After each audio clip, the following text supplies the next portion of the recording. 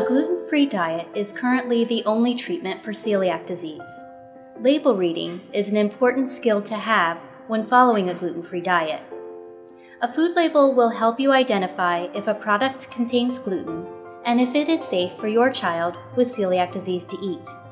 Gluten is a protein found in wheat, barley, and rye. Today in this video, we are going to discuss our 5-step process for label reading to determine if a product is gluten-free. Step 1. Determine if the product is naturally gluten-free. Naturally gluten-free foods include fresh meat, chicken, fish, eggs, fruit, vegetables, and dairy. These products are often found in the outer perimeter of a grocery store. If a product is naturally gluten-free, then it is safe to eat and does not have to say gluten-free on the label. Step 2. For all packaged goods and mixed meat or mixed dairy products, look for the term gluten-free on the label. According to the Food and Drug Administration's gluten-free labeling ruling, if a packaged good is labeled gluten-free, that means the product must be tested by the manufacturer to have less than 20 parts per million of gluten in it. This is considered safe for those with celiac disease. The product would also be safe if it is listed as without gluten, free of gluten, or no gluten.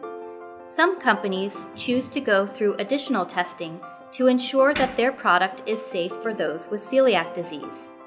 If you see any one of these symbols on a food label, then this would be a safe choice on a gluten-free diet. Step 3. If a product is not naturally gluten-free and the label does not say gluten-free, the next step is to identify if there are any gluten-containing ingredients in the product.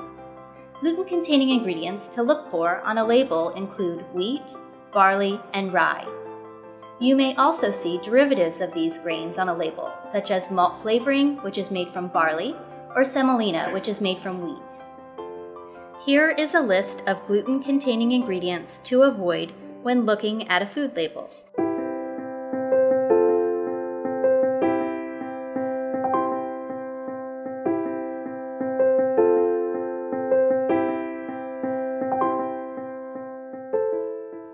Step 4.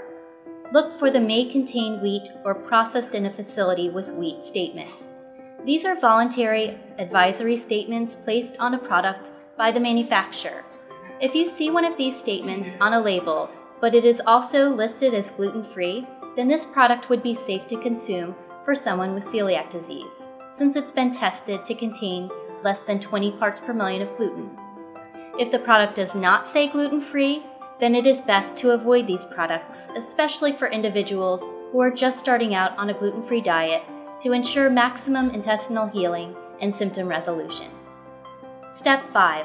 Contact the manufacturer.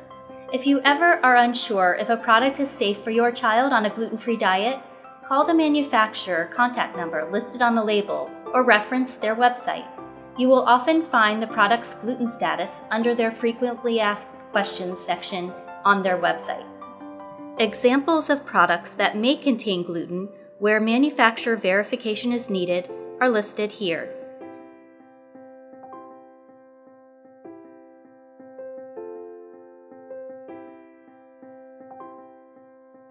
Following these 5 simple steps will help you become an expert at reading food labels for gluten. This will help your child with celiac disease stay safe and healthy. The staff at the Center for Celiac Disease at the Children's Hospital of Philadelphia is here for our patients to answer any other questions you have about label reading. For more information, please visit our website at chop.edu/celiac.